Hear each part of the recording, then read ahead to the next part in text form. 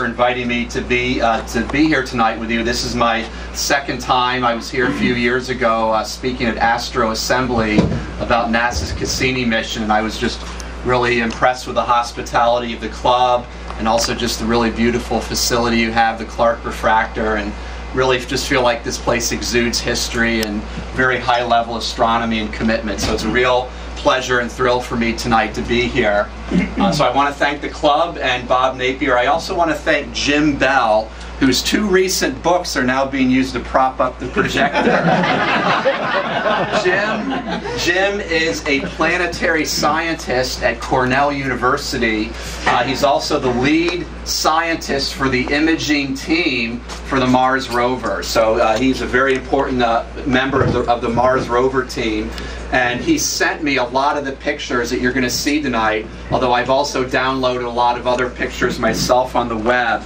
For those of you who get Sky and Tel or want to buy it on the newsstand, our cover story this month is about Mars, and Jim wrote the cover story, a really good article, a lot of which I'll be talking about tonight. So maybe after you hear my talk, maybe you don't even need to read his article, but it's actually a very good article. Jim is also a former skyscraper. He grew up. Is he? Yes. I was going to mention he grew up in this area, and he's a really big Boston Red Sox fan, and he told me a few months ago that he's tried to convince NASA to get the rovers to program them so that they, on Mars they scroll out in the sand, "Go Red Sox." But unfortunately, NASA hasn't given him permission to do that. So maybe we can all write our congressman and say, let Jim scroll out "Go NASA" or "Go Red Sox" on Mars. So I want to thank him for providing a lot of the pictures, and I of course want to thank all of you for coming tonight. So I really appreciate you being here. So just a quick outline of the talk. I'm just going to give a very brief summary about some of what we know about Mars from earlier missions. Then we're going to go into the 3D. I'm going to first talk about the Mars Pathfinder and Sojourner missions. Probably many of you remember that from 1997. Talk briefly about an orbiter that's done phenomenal work, Mars Global Surveyor. Then I'm going to talk, most of the talk is about Spirit and Opportunity. I'm going to go through Spirit first, then Opportunity, then near the end I'll show you a few 3D pictures from Mars Phoenix. That was the mission that landed in May of last year and concluded a few months ago. And then we'll go back to non-3D pictures because I'm talking about missions that haven't launched yet. And we'll just talk briefly about what's coming up next with Mars exploration.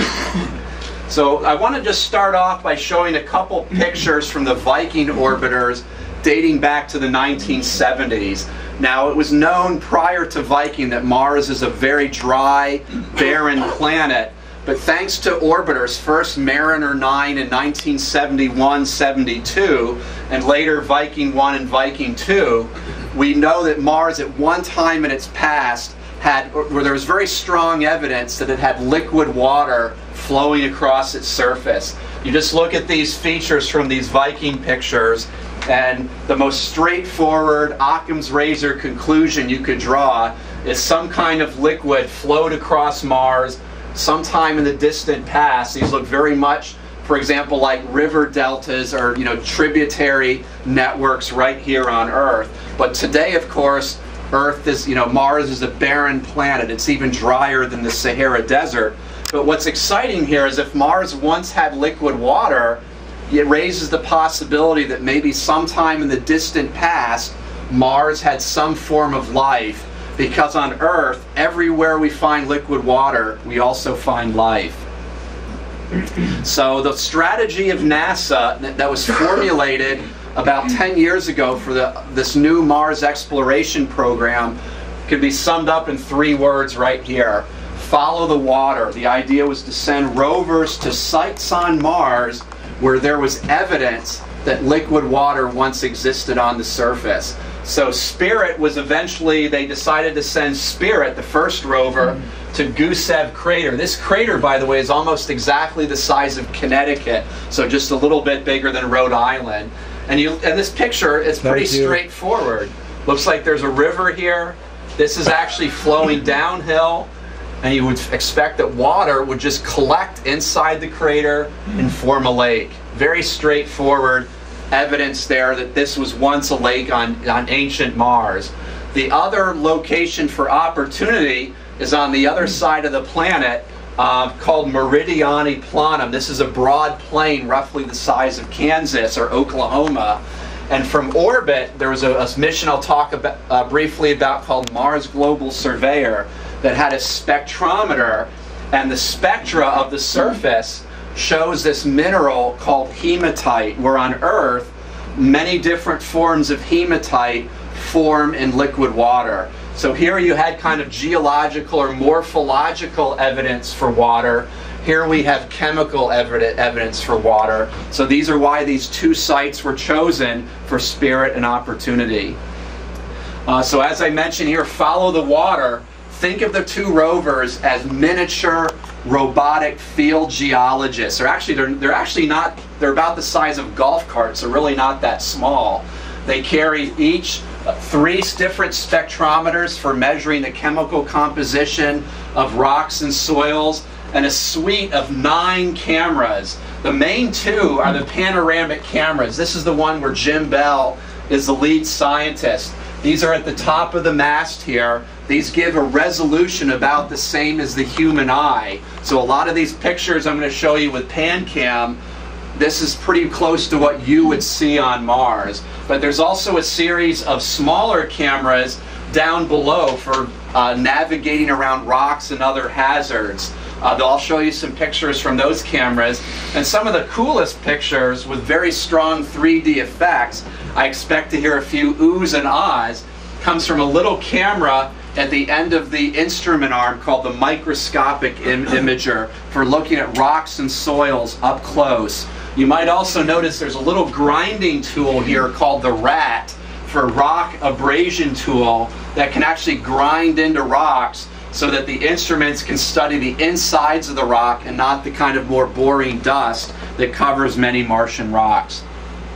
Okay, this just gives you an idea here of the scale. This is a model of Sojourner, the rover that went to Mars in 1997, and this is a full-scale model here of Spirit and Opportunity. So you can see they're pretty good sized. Can I interrupt just for a moment? Yes. How much larger will the next rover be? Much bigger. I'll show you the picture of the very last slide of the talk. Okay. Much bigger. Much bigger and much better. Okay, so has everybody got your 3D glasses on here? And as I told the amateur telescope makers of Boston when I gave my talk there a few weeks ago, you all really look like a bunch of geeks right now. I call them the geek glasses. Okay, so this is the first 3D, and for like the next 45 minutes, they're all 3D pictures.